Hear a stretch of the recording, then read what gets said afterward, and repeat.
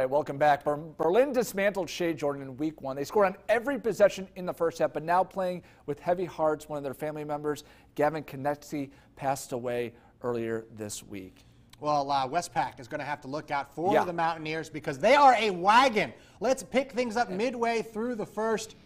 Berlin quarterback Will Spockert decides to take it himself, and he runs this one 57 yards for the score. Berlin goes 14-0.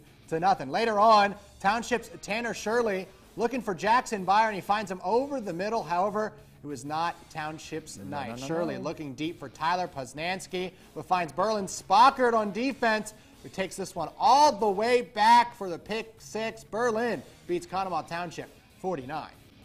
Don't call me Shirley. Moving on.